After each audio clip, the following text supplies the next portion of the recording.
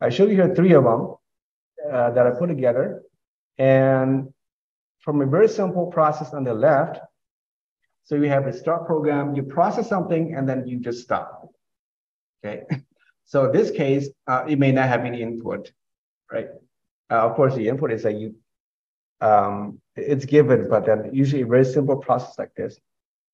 And you have another one here, can actually have an output.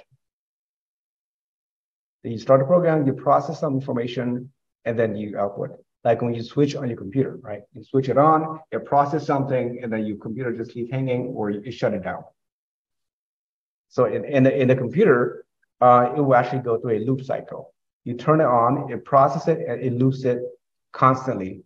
You're waiting for an event to occur, okay? Until you shut it down and stop.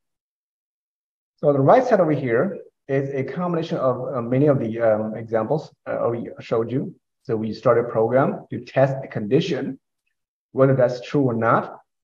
If it's true, then you go and get the input. For example, you read something from the user, and again, the input here, I put an annotation saying that you read that input from the console, and then you process the input, and after you process it, you will store it somewhere else in the memory or something. I didn't have the step, but it's part of the process.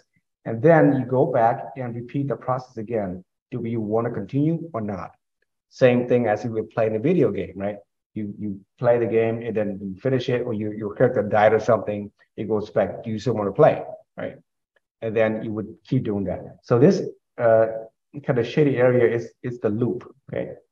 And then if it's no longer true, then we exit out and we output something like, thanks for playing, or here's what you requested. We output that here. And in this example, again, I'm showing you the annotation going to the console. So it doesn't have to be just a straight line. It could be a line like this, as long as you're pointing to that particular box, because you don't have enough room, right? So as long as it makes sense.